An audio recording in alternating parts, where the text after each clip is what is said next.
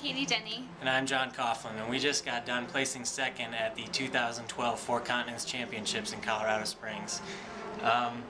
We were really excited to be skating on our home ice here at the World Arena.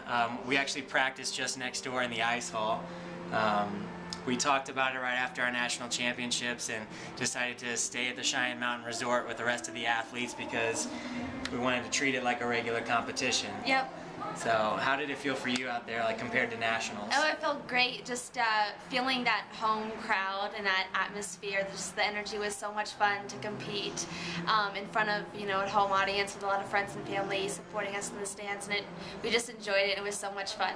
Yeah, it was exciting to be able to represent the United States in our home country and have our friends and family be able to see us announced representing the United States instead of the Broadmoor Figure Skating Club or the Kansas City Figure Skating Club, and even better to see our flag raised with our teammates and to be on the podium with a wonderful Chinese team was really an honor for us, and we had a great time. So we just want to say hi to all of our Facebook friends at ISU and around the world, and we'll look forward to seeing you at the World Championships in Nice. Much. Yeah. Bye. Bye.